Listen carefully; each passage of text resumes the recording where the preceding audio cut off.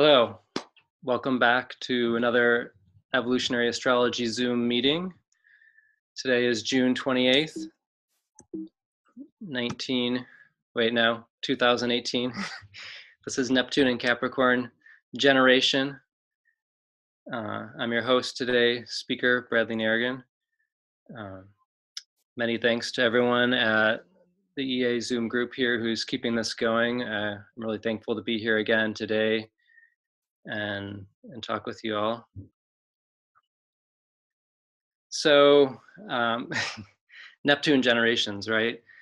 It's kind of a funny idea when I think about it because I never really talk about it actually.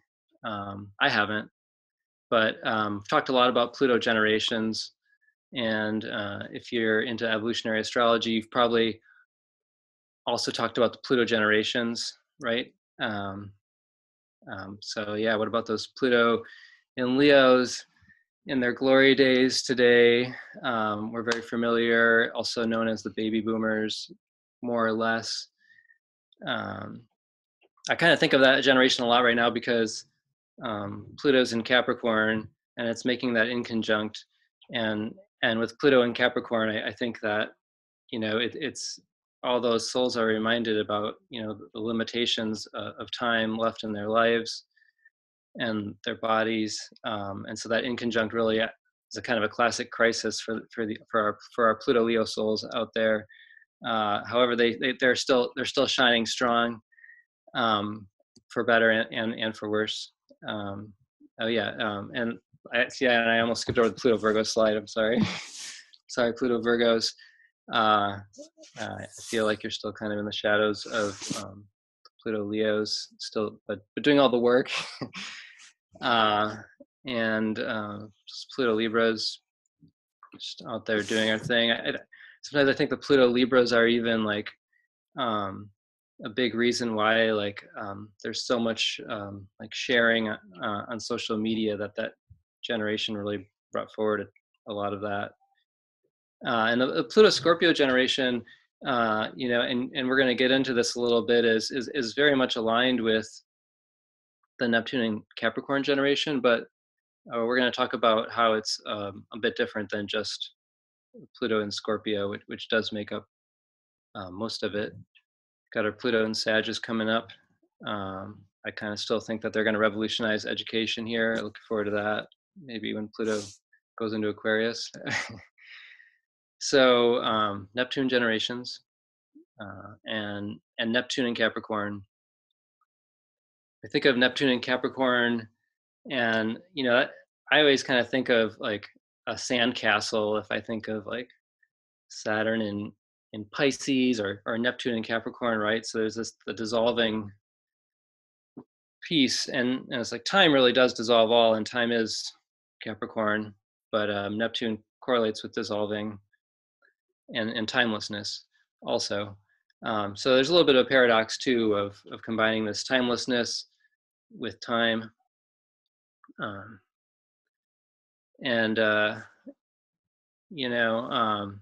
Capitalism is one correlation to Capricorn. So I was thinking how, Neptune and Capricorn in a chart could be someone who idealizes capitalism as an economic model. That's entirely possible. It can be someone who dreams of nationalism. That's entirely possible. Someone who loves boundaries and separation. It's possible. We don't think of it a lot with this generation, but is it there? So there's these chapters in the Neptune and Capricorn generation. I'm going to talk about those chapters a lot. I know today that I think millennials is probably the more common term for this generation. But I do remember that back in the day, it was really popular in the New Age circles with referring to them as the Indigo Children. And if I remember it correctly, it's really that Uranus, when Uranus joined in, and we had this Uranus-Neptune conjunction in Capricorn, in the early 90s that was part of this. And there's definitely truth to that. There's lot of special souls in this generation, um, and I'm going to talk about that a little bit, and those souls, um, and some of their gifts and challenges. And I'm also going to talk about the flip side of this, and some of the other correlations and some of the other souls and part of this generation that maybe we don't think about that much. And so yeah, this whole idea that maybe we looked initially through rose-colored glasses at this generation with hopes of what they might be. Uh, they are millennials, and I have this. I thought this was clever, but maybe it's not that clever. Instead of indigo children, in the go generation, because uh, really, I mean, they're coming in at a time where time itself is accelerated, and everything is quickening pace of life, and the connection, the you can go from point A to point B across the globe, physically or in communication, and that just wasn't possible in my generation, or generations before me were growing up. So um, Neptune, of course, correlates in evolutionary astrology with consciousness, and our ideals within consciousness, right? And so that's what I'm saying, is that there's so many possibilities of what could be ideal within someone's consciousness. So how do you even begin? Um, so I thought maybe I would start with the timeline of Neptune going through Capricorn. But this, I thought, actually this isn't going to work, and maybe we need some kind of graphic, something conceptual here to help us. And I thought of how this is actually like a sandwich. Um, when Neptune goes through Capricorn, and it's kind of like, I call it a Sagittarius sandwich, because um, there's a strong Sagittarius element to the early part, and there's a strong Sagittarius element to the later part of the generation, and the middle part has a very strong emphasis on Capricorn. Um, but maybe it's more like a burger. And actually, I don't. I think I had a really good ice cream sandwich the other day, and so I decided to go with this ice cream sandwich graphic. It's really silly, um, but okay. So here's Neptune going into the ice cream sandwich.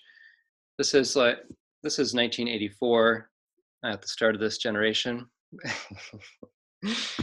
and you can see I've got at the time Uranus was in Sagittarius, so that there's a Sagittarius emphasis here, and Pluto's in Scorpio for, like I said, most of this generation, and then at that entry point, Saturn was in Scorpio. So Uranus, of course, is progressing, right? And so we have the Uranus in Sag, and then Uranus goes into Capricorn. But before that happened, we had Saturn go into Sagittarius, and this was pretty famous in 1988. Maybe some of you are very familiar, remember this. We had these conjunctions of Saturn and Uranus at the end of Sagittarius, really close to the galactic center, and there were three of them, and there was one in early '88, I believe, and then they go into Capricorn, then they retrograde into Sagittarius, and then they have 2 and 3 in Sagittarius. They finish up their little Sagittarius thing, and then suddenly we have a lot of planets in Capricorn. November '85 was the Saturn went into Sagittarius. So for those early part of the generation, when Saturn went into Sagittarius, we definitely have this from November '88 through those 1988 conjunctions. There's a really heavy Sagittarius emphasis for having Neptune in Capricorn, and I'll talk about that a little bit more.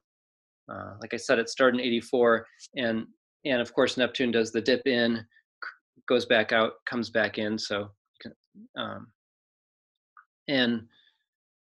then we have a lot of Capricorn. I mean, Saturn, Uranus, and Neptune in Cap. It's a really interesting time. To me, 89 to 93 is a very fascinating time. And I think that there's going to be a lot more written about this and studied and coming out about it.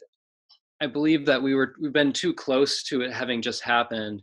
And when we get further into this century, further in time, we'll be able to look back and have more perspective and realize how pivotal that time was.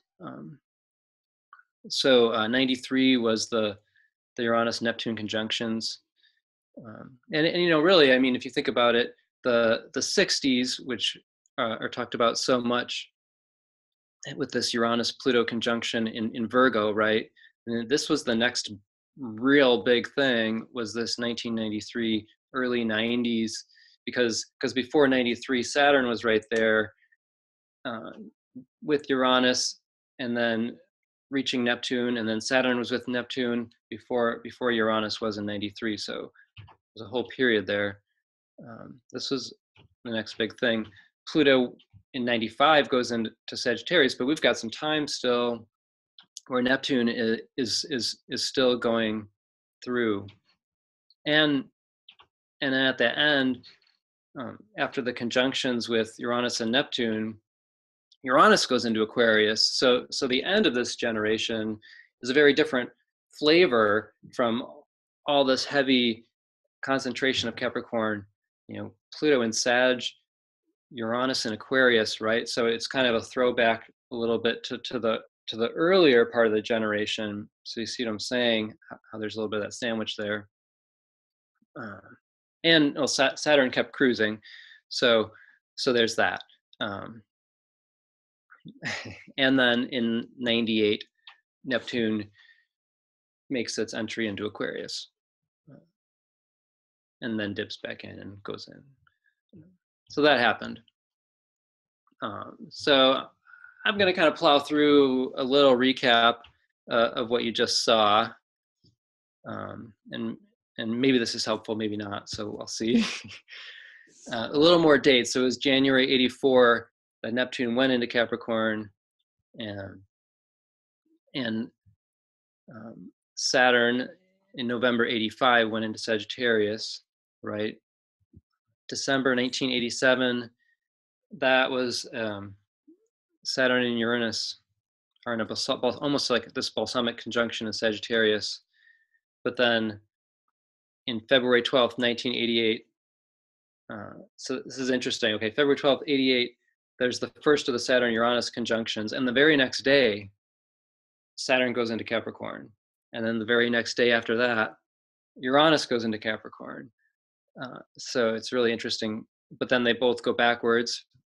And then we have the second conjunction in Sag, and then the third conjunction, which was really the third conjunction, October 18th, 1988, was really close to the galactic center.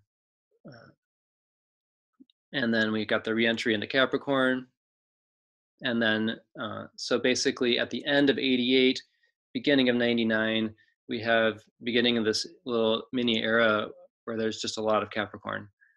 And I'll show you some charts too that have a lot of Capricorn. and people were born on these days. So the Saturn-Neptune conjunction, we have first one here on March 2nd, 89. The second was June 23rd, 89. And then November 12th, 89, we have the third Saturn-Neptune conjunction. And in my mind, of course, I've always kind of thought of how the World Wide Web began right around this time. And so based on my research, December 1990 to January 91 is kind of a little 2-month window that marks the start of the World Wide Web. And Saturn pops into Aquarius there, February 91. April 91, Saturn and Neptune are almost in conjunction. And in April 92, they're so close to a conjunction, but then they don't. And then February 93, we have our first Uranus Neptune conjunction. August 20th, 93, there's the second Neptune Uranus conjunction. And October 25th is the third. So those are all like 18, 19 cap, you can see there. And then Pluto goes into Sagittarius. And so we like have this later period where Pluto's in Sag, Neptune's still in Capricorn. And January 96, Uranus enters Aquarius. And so the end of the Neptune Capricorns are very different. So November 26th, 1998, that was the final departure of Neptune in Capricorn. This chart here is, this was one of the Uranus-Saturn conjunctions in Sag. And so near the galactic center. And I put it up because, I mean, the moon's right there, Mercury's right there, the sun's right there. Yeah, and it's not exact yet, but I mean, just look at that mass of Sagittarius. It's pretty wild. It's pretty wild. Neptune's in Capricorn, so it's a very different flavor, right? This chart in February 1990, a whole lot of Capricorn, just kind of a funny example of how much Capricorn there were once you have those three outer planets, and then you have these other moments where there was a lot of Capricorn. The date's not exact on this, but this is just kind of throwing this out there. The first HTTP server was completed, which was really kind of a foundation of the coding and software that launched. It was late December 1990, and I couldn't find a date, but basically sometime in January of 91, we had the first web servers outside of the point of origin. So it was the start of the spread of this World Wide Web. It's an interesting chart. So I picked January 23rd just because it was a very interesting day, and it was really close to when this happened. Wasn't able to research and get further into that. Here's another chart that just has a ton of planets in Capricorn, just to show you that happened. January 13th, 93, on the verge of the Neptune-Uranus conjunction. So, excuse me. And Neptune's sojourn through Capricorn, in Capricorn. The other thing about this, now that you have a little bit of a graphic and a run through of the layout, the other thing to keep in mind is that we've got three planetary south nodes in Capricorn, so we're going to have these souls that have their Neptune conjunct these south nodes, and it's another layer or piece to this. And if you're familiar with the planetary south nodes, Jupiter has a pretty big swing from 30 Sag to 22 Cap on its south node, right? So that's a 10-year period there, 84 to 94. Someone could have Neptune conjunct the south node of Jupiter. So that'd be something more to look at in an individual chart than talking about it generationally. But it is part of it, right? It's part of our experience of Capricorn right now because we all have these south nodes in Capricorn. And I'll talk a little bit about that, not much, but a little bit later on. The heliocentric south node of Jupiter is at 10 Cap, so that would be 89 also. Interesting. Those born in 93 to April 97, they could have Neptune conjunct the south node of Saturn. And this is a geocentric swing from 18 to 30 degrees Cap. heliocentric south node of Saturn, 23 Cap, 45. And you can see I list those dates in 95 there when that happened in conjunction. Finally, south node of Pluto. It only swings from 19 to 22 degrees Capricorn, small window of time. And actually, this is interesting that south nodes of Saturn and Pluto are conjunct at 19 Cap in September, October, and November of each year. So fall of 93 and fall of 94 in particular, Neptune is conjunct both south nodes of Saturn and Pluto together. So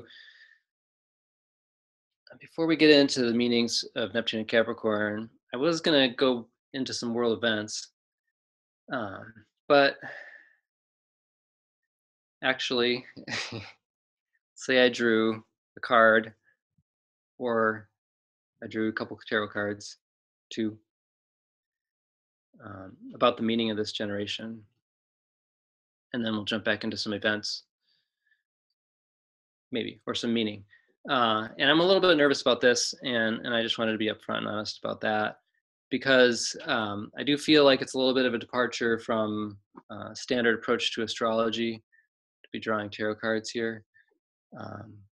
And I put as above, so below on here because for me, if we talk about astrology and we believe astrology is true, it's essentially saying that we believe that there's a holographic element of life in the universe, as above, so below. And so if that is true, how far do we go with that? And some astrologers are really into tarot, really into the universe revealing meanings in all over, right? Anything and everything that there could be meaning found, and clues and symbols, breadcrumbs to lead us back. And so I did this thing where, I've been doing this. I'll draw a card for a reading a lot of times for somebody, and I'll talk about what that means for them, not doing a full spread. And I do it for myself. And so I thought, why not draw a card or two for this generation, and what would come out of that. So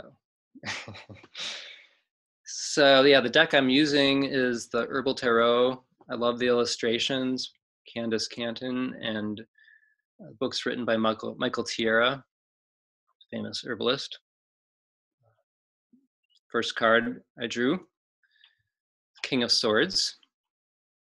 There's an herb on each card. This is St. John's wort, and it is the fire of air. There's the card. This is paraphrasing from Michael Tierra's interpretation. Being a sword, this card represents the air element. However, the king sits on a rock, representing grounded in one's thoughts and awareness. There's a clearness of mind and ability to use analytical powers of the mind to see through to truth.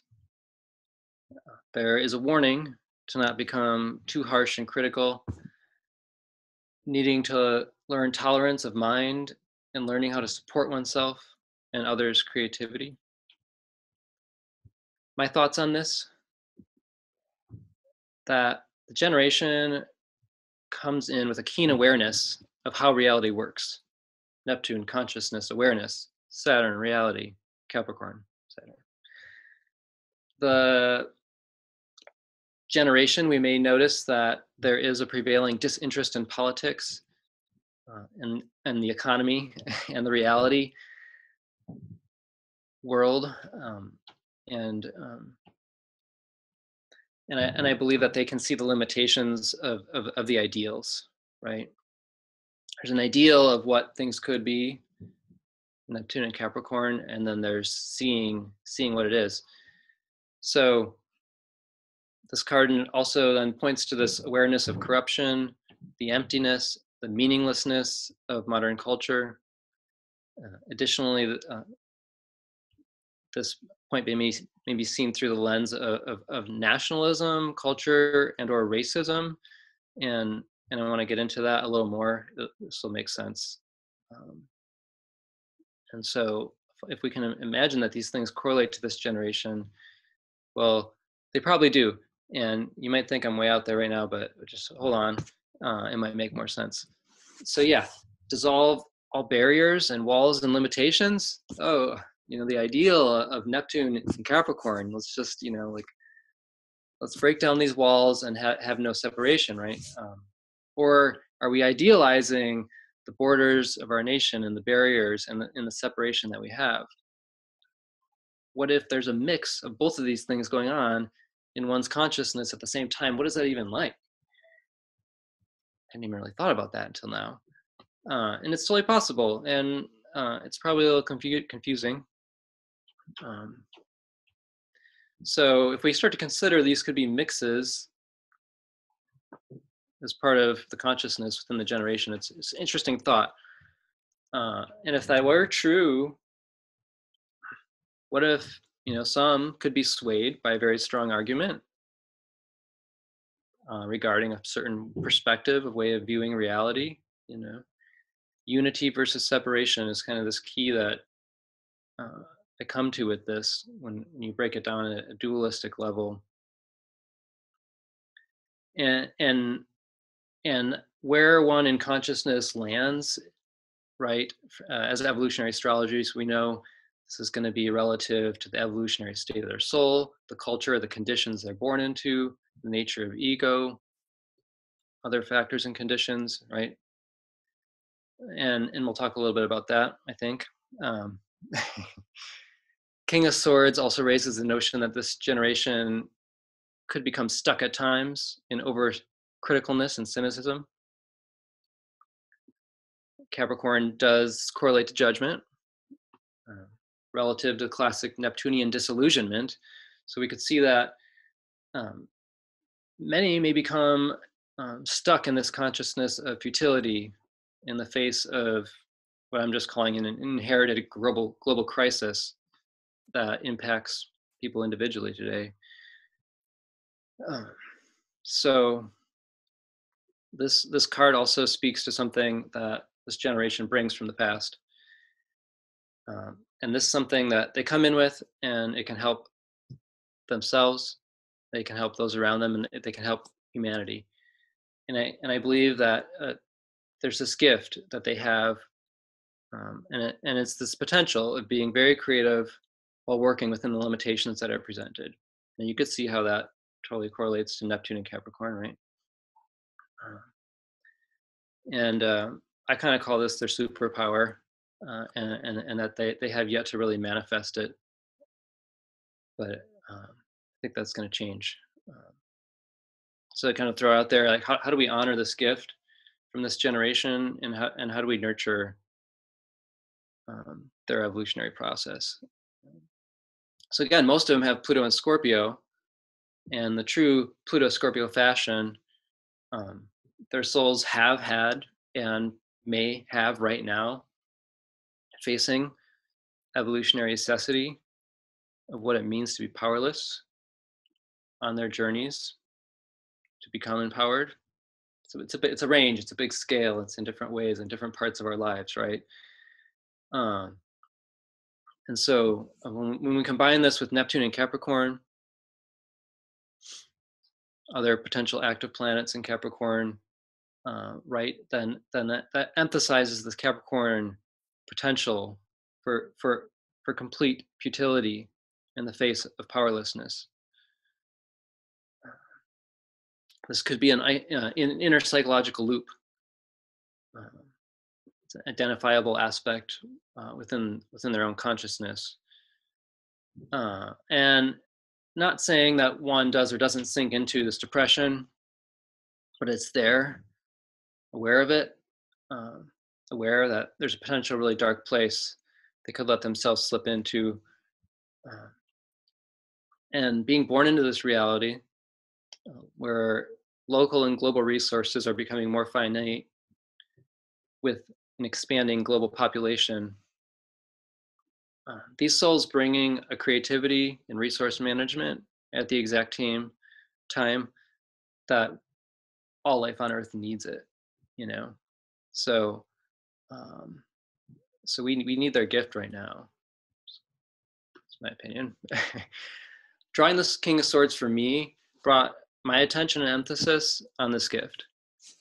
Um, and so I believe that we can support this generation by they reminding them of their gift, and that we need them we need that what they have, and life on Earth needs them too, just to keep trying, right?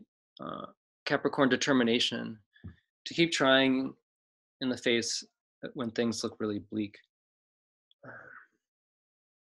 and we really need to be open to and invite this generation to speak their ideas and their inspiration. They're really just getting started. King of Swords speaks to using the analytical mind to separate truth from webs of deception. This clarity of mind to see truth, it's going to be more emphasized with these Sagittarius weighted charts, right? So again, that in the sandwich, the early and the later part will resonate even more with that, or if you have a lot of Sagittarius in your chart. This I found really fascinating in regards to the spiritual properties of St. John's wort. This is what I love. Each card has a spiritual property. Um, each herb. Michael Tierra writes, this herb can impart the capacity to calm the emotions of fear, depression, and frustration in order to allow our ability for free visionary thoughts to come through. So if you're part of the Neptune and Capricorn generation and listening to this, consider that St. John's wort could be a key plant ally for you at crucial junctures.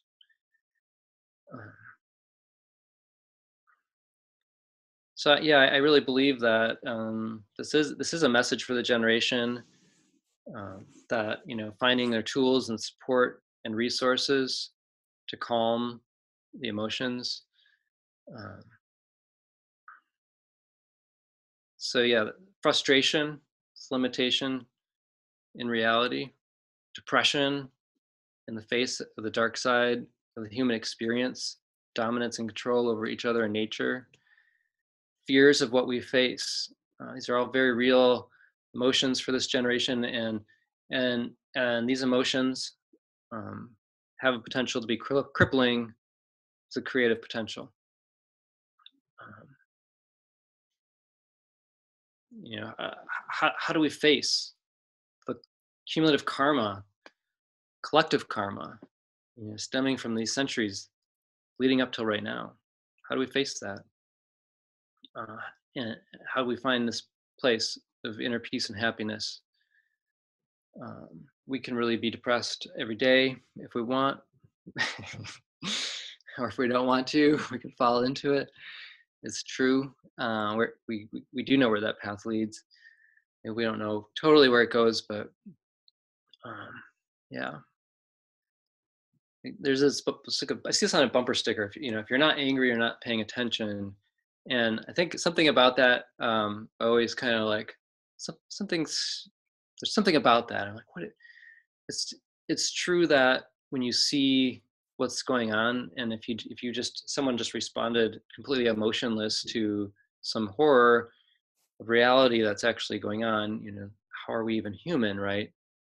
And yet, how can you walk around um, in that place all the time, right? How can you live like that all the time? There's just so much going on, and there's so much to be aware of, and it so if we're constantly learning and aware through social media, through media, through the news, and how we're bombarded by all this information constantly, we can be so much more aware of the evils and injustice and oppression in the world, and how do we return to this place of peace and happiness. And so yeah, this St. John's wort, to me, it's a reminder not to fall into this never-ending pit of despair and sorrow, which is possible for this generation. and that we can make this noble effort to achieve a state of mind where we allow our creativity and visionary thinking to flow. Uh, we can sink into it, or we can rise up. And that's really two sides of the coin for Capricorn: determination on one and futility on the other, right? This generation's very aware of this inside themselves. Uh, so that, yeah, this herb could assist. Um, and I believe it can be a great ally for depression and despair. Of course, it's not an end all or anything, and it's a symbol and a metaphor for a medicine also. And it's a reminder that we have allies, um, other allies in the plant kingdom, in the animal kingdom, especially for this generation too. Even thinking of the earth itself as an ally, um, the mountains speak to us, the rocks and the minerals. We have our ancestors, our spirit guides. You need to call on these people for help. Um, and you have the potential to create reality. Potential on the opposite side to feel like you're a victim of reality. And reality can shape us, and it does. And we shape reality. So not to give up that power, that we also have a power to shape reality. Uh, and it's going to require a lot of great determination in the face of this bleakness. It's a prayer that in the face of aloneness, harshness, fear, and bitterness, may you find hope. May you see that there are whispers of love and support speaking through the universe to you. Dark matter, visible structure that holds all that is, has love in it. May this fill your cup.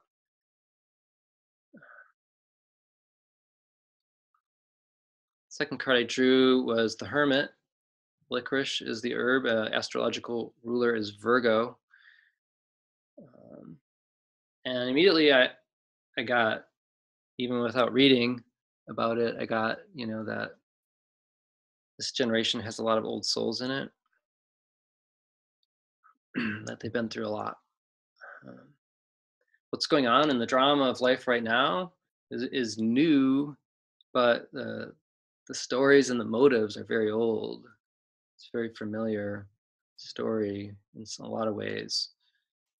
And especially when you're going to see charts for those in this generation that have this balsamic phase highlighted: Saturn balsamic to Neptune, Uranus balsamic to Neptune, other balsamic phases in there. This aspect will be highlighted even more.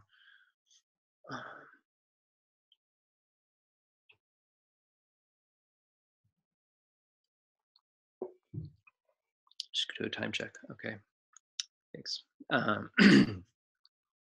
So um, Neptune conjunct the south nodes of Saturn and Pluto. One thing that I think this does correlate to is there's a deep connection to the original path of separation that humanity took, from where we were living in harmony with nature and the natural world. Um, and those of you who are familiar with Jeffrey Wolf Green's teachings on the planetary nodes may remember that he connects the south nodes of Pluto and Saturn in Capricorn to the start of patriarchal culture's beginning to rule by fear and destruction, distortion of Capricorn into the expressions of hierarchy, dominance, control, oppression, and enslavement. And so yeah, we're talking about having this connections to some really deep, heavy stuff from the past. The hermit realizes that the truth one seeks lies within, not without. I think that's really key when you tie this into the meaning of the other card.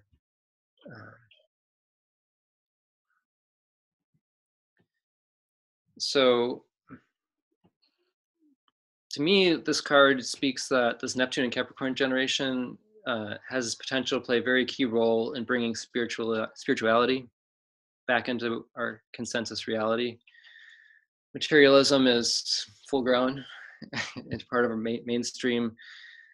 I mean, it's kind of beyond Western culture. It's, globally spreading, and it also comes with a great void, spiritual emptiness. And I believe that this generation knows that this type of culture doesn't give them the nourishment that they need, um, and that they may, be part of this spiritual evolution because they're going to teach by example, um, of the looking within themselves for what they seek. Um, it's only like a little bit of this generation has gone past their first Saturn return, so this gift that they have for humanity is really going to become increasingly evident as we proceed. How it's just kind of starting to come out, right? The herb licorice is an ally to this generation. Licorice has this capacity to bring inner peace and harmonize different parts of ourselves. And so, to gain that clarity, um, licorice kind of can pave the way a little bit and create a calm in the mind, can harmonize parts of ourselves, and and it's not like, in allopathic medicine, the Western world, we're really taught to get rid of the symptom, and so if depression is the symptom, it's like, well, take this pill, you're going to get rid of your depression. And I know Jeff Green would talk about this a lot, and I really appreciated it because basically, uh, in Jeff's teaching, depression is a natural function, and that unless you have a situation where there's chronic depression, in general, is natural, and it's not something to get rid of. And so if there's part of ourselves that we identify with or we notice that goes to this place of depression, we don't really need to get rid of that part of ourselves. Um, so we can harmonize that part of ourselves with all the other weird, random, crazy parts of who we are. Many parts to the psyche and personality. Um, we will see it. We can see it come up. Like, oh, there's that part of me that could just be completely depressed and really negative about everything right now, and we can see that, but we can also to acknowledge it as one of our teachers, as our emotions can teach us. So, even if you don't use the licorice, just thinking about this concept that it could be an herb that can support this challenging task of harmonizing these pieces of ourselves. um, I didn't know this, but Michael Chiara wrote about how the herbs have been used to prepare for a state of meditation, create a calmness and harmonizing, and that. And so I do believe for this generation that harmonizing the consciousness is a really something of great value. Whether you're actually talking about doing this for a meditation, or that you just want to keep an inner peace and balance as you go into your day. Uh, It's also it's really common in Chinese herb formulas because this is my understanding of it. I don't have a lot of experience, but that it's a harmonizing element. So it can take other herbs that are doing things and help them work together, right? Going to jump back to a little bit of the evolutionary astrology basics, and I've got 15 minutes, so okay, I'll go quick because I do have a few charts and things to share. Um, right, Neptune, consciousness itself, um, the invisible element of all life that interconnects everything. Um, Neptune also correlates with what holds ultimate meaning in consciousness. And obviously, I alluded to this earlier on. What holds ultimate meaning in consciousness if somebody has Neptune and Capricorn? Uh, and I really there's the whole like dissolving all the barriers, we're all one. Uh, but I do think that it's a little bit of rose-colored glasses because um, there's also, you know, idealizing capitalism, which is very different. Uh, so I did want to just kind of jump back to the journey through the zodiac as an archetypal journey. And most of us who are familiar with astrology are familiar that the bottom, the bottom first half is an individual evolutionary experience, and then the second top half, 6 through 12 or 7 through 12, Libra through Pisces, is a social collective evolutionary experience.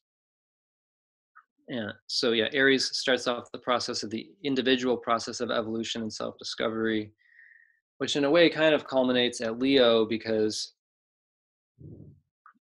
in Virgo it's a transitionary phase, and we're preparing to enter the social sphere. And at the point that we enter this upper half and go into the social sphere, um, it's a very key point because it's this it's well it's opposite the start, but it's the start of the second half, so it is a beginning, right? And what begins there, whether it's equality or inequality, right, that rises then through and continues to evolve and develop. So by the time we reach Capricorn, what's taken very clear form and structure is stemming from the equality or inequality that at the Libra point. And if we want to really change society, we can really also look at the first social experiences and the conditions we meet socially. And of course, yes, real change starts with home, Cancer fourth, and its polarity to Capricorn. Uh, but point being is that we live in a world where things are unfair, and so we're inheriting collective karma as well as our individual karma and all the conditions of a cumulative of collective experience of humanity. And relative to a capitalistic economic model, right? We're taught to gain at the expense of others, to rise to the top, benefiting individually from inequality and oppression. Uh, so this is just being modeled as success. Um, so yeah, what if we're nurtured that this is good, it's great, that capitalism is the ideal economic model, and this is where, to me, it makes sense to bring in the evolutionary stages of the soul. And I noticed that, um, of to me, this is just my opinion, Jeffrey Wolf Green's teachings, it seems one of the less popular ones that's talked about, and I hardly ever hear it spoken about at conferences or in general. A lot of people just leave the stages out, evolutionary stages of the soul. Uh, but if we look at the Neptune and Capricorn generation and we want to understand why some of these souls fully reject reality that they're seeing, and they are so unengaged in the politics, but then we find that some of them are zealous nationalists, right? This is where I go, is looking at evolutionary stages. Uh, so you know, and the reason is, um, if we think about the evolutionary stages, if, we're taught that three-fourths roughly of all souls are in a consensus evolutionary stage. There's nothing wrong with this, but if you're in the consensus evolutionary stage, your soul is evolving through the culture that you're born into, through that experience. Um, and so we could even go so far as to say that a lot of the Neptunian idealization for a majority becomes the mainstream culture, um, And I don't think that we want to think about that, but I'm kind of wondering to what extent this is true. Uh, just throw it all out there. Um, so and so we have this kind of clash within the generation of souls that are really rebelling from all of this, and then we have some that are really embracing um, different view of reality. This Uranian element, that's what it's like. They're looking around and like, what is going on? Are these people for real? And they're our peers. Uh, so this Uranus and Cap for 7 years, right? So that's, yeah. There's a lot of souls here that they're going to shake things up big time, no doubt, no doubt. Um, and yes, of course, Uranus, liberate from the existing social, political, economic institutions, structures, change it, right? It's just Neptunian disillusionment, with this norm, right, combined with the rebelling. Uh, and I'm not even sure what this means, but I think they swallowed the blue pill and the red pill. They're, yeah.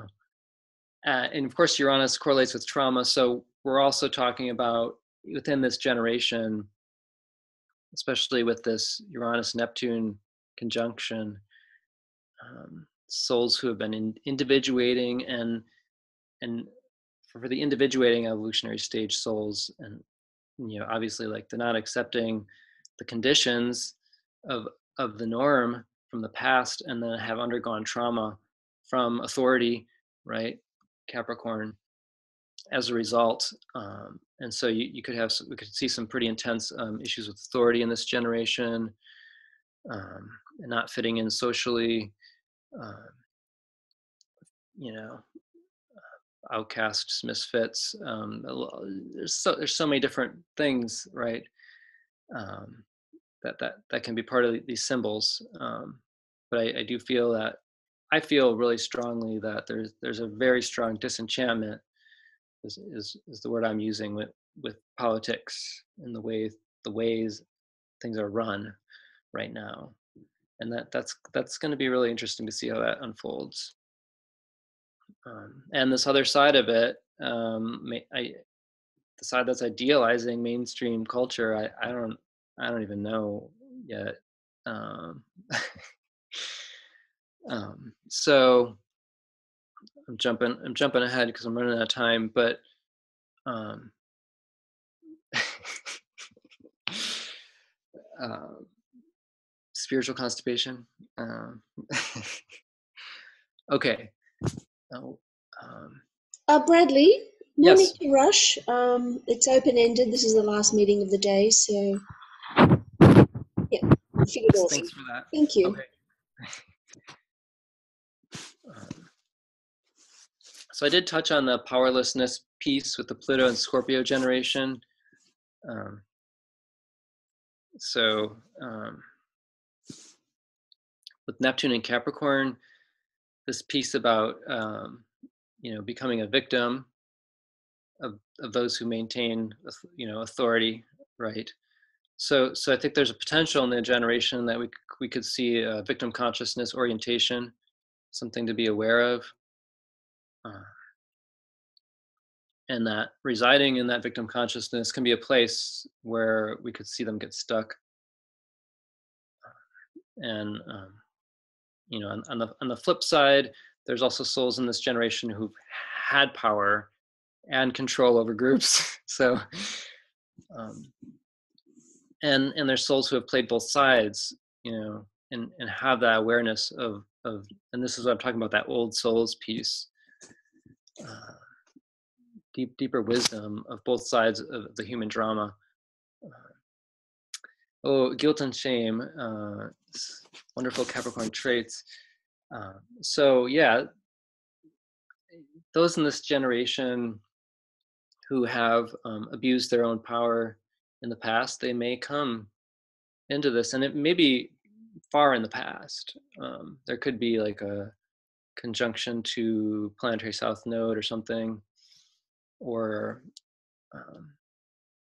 it could show up in a lot of ways in the chart, different ways, but that's definitely one of the ways that I've seen it show up, conjunctions to that Saturn Pluto south node. So yeah, they're coming in with a weight of past guilt and shame. So, some of them do have this, and they may not really be able to explain it according to the current circumstances of their lives. But now imagine that, but it's someone who's in a consensus evolutionary stage. So that their soul's looking for is in the mainstream culture. And so what does consensus culture offer, right? So we could imagine that actually this could be someone who gravitates towards Christianity and the cross, uh, Jesus washing away their guilt from their past, bringing that Uranus liberation that their soul seeks. Um, and they may even become very fanatical about this, and maybe you've seen some of these souls, and so this is another possible manifestation of the correlation to this symbol. And so I'm raising that question, like, does Neptune and Capricorn correlate to idealizing rigidity? I'm thinking, or does it correlate to dissolving limited thinking, or is it both? uh, on Earth, I kind of think it's a mixed bag here. It's so um, so just a question, just to put out there: Will the maturing of this generation of Neptune and Capricorn, will it shape and change and transform reality that we live in as much as the emergence of the World Wide Web did, which began, basically at that Uranus-Neptune conjunction? Because obviously that's changed the world greatly. And so it's like, how much is this generation going to change the world? We don't really know yet. It's kind of a side shoot here, but obviously Cancer Capricorn axes correlates with gender conditioning, gender assigning. And so this whole idea that this generation is like gone way beyond the box of gender. The box has been exploded and dissolved, and it's not even there. And so we're seeing into the mainstream culture now um, an increasing awareness of what gender does and doesn't mean, and how diverse that is. And this generation is a big part of that. So what was going on in the world when Neptune was in Capricorn? This is like barely going to scratch the surface, and I mean, honestly, we could you could spend a long time about this. The first thing I was like, well, that song "We Are the World," uh, that was really powerful. It was huge. It was like one of the biggest singles to go global, and I mean, that was right after Neptune went in Capricorn. But definitely has that spirit of unity, of going, Neptune beyond, through all boundaries, space and time separating us. So Neptune first went in January 18th, 1984. I thought this was interesting that the January 24th, 84, Steve Jobs introduces the first Macintosh computer, because what we're going to see is that there's just this, obviously, with the internet and the World Wide Web, there's this whole thread of technology with Neptune and Capricorn. Also, 85, we discover there's a hole in the ozone layer. Just seems very Neptune and Capricorn. And the mid 80s was just like, music was exploding with new styles, and genres were forming that didn't even exist. I mean, it was just nuts, um, So for me, what's interesting that, like 89 to 93 is really just like this very pivotal period for and within this generation. I was just looking in that the first smartphone came out in about 93. So that's pretty interesting. Uh, I'm a big fan of the Los Angeles underground hip hop scene, which it's often not that recognized and acknowledged as other music movements have been during the era, whether you're talking about alternative, grunge, punk, or electronica. There were so many movements, but it was just as influential as a music movement, and it did spread all the way across the globe, at a grassroots level. And that really began with this open mic hip hop venue at the Good Life Cafe in South Central LA, starting in December '89, and by '93 it had already spread across the globe. If anyone's interested, there's a documentary called "This Is the Life," which tells this story beautifully. It's also on Netflix. November 9th, 1989, fall of the Berlin Wall. Classic, right? I mean, how more of a perfect symbol can we have, right, for this? And if you look at that chart, we have Saturn and Neptune in a very close conjunction. That's 13 minutes away. Um, so that's one of those feel good. I remember that very clearly coming on the news growing up. It was such an emotion behind it. It's really powerful time, and that's all I got for today. So I just wanted to open it up, and if anyone does want to give some comments or questions, or um, let's see, I'm gonna unshare my screen. Yeah, just click on stop share at the top of the screen, the red one. Oh, there we go. I got it. That's it. Okay. Thank you. Thank you. Okay, any questions or comments? I loved it. It was great.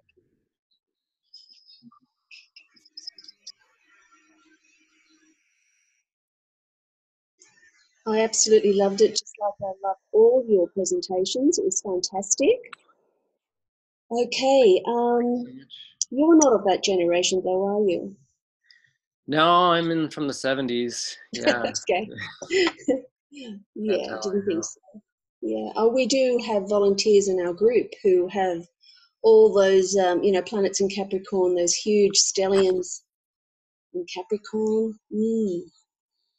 Okay, any final questions? Wanda, go ahead.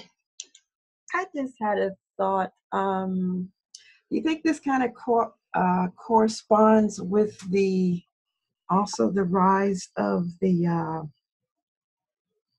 evangelical? Where because I've heard a lot really since the 90s about God has ordained this particular government, whoever gets elected, besides probably the last president here in the U.S.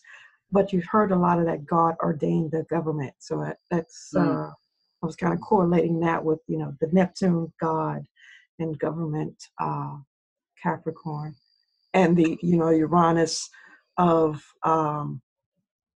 because you have that element of wanting to rebel by going back to the past. And Jeffrey Green has definitely talked about that with Uranus. Yeah, you're totally right on with that, and right. That's yep. Yeah. Thanks. Yeah, it's fascinating. I know there were so many. Someone was just telling me something, and I was like, "Oh, that's another one." That makes sense. It seems to me from a lot of these people that are in the generation that I know of that definitely are rebelling against that, and the older generation you know, getting mad because they're rebelling against. It's kind of almost like a vicious cycle. Okay, looks like that's the end of your meeting. Well, thank you very much from all of us. Looking forward to seeing you next time. Would you all Thank you please so thank much.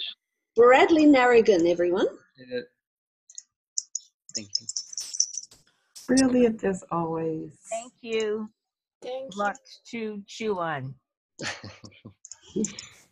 My Very kid's a good. millennial.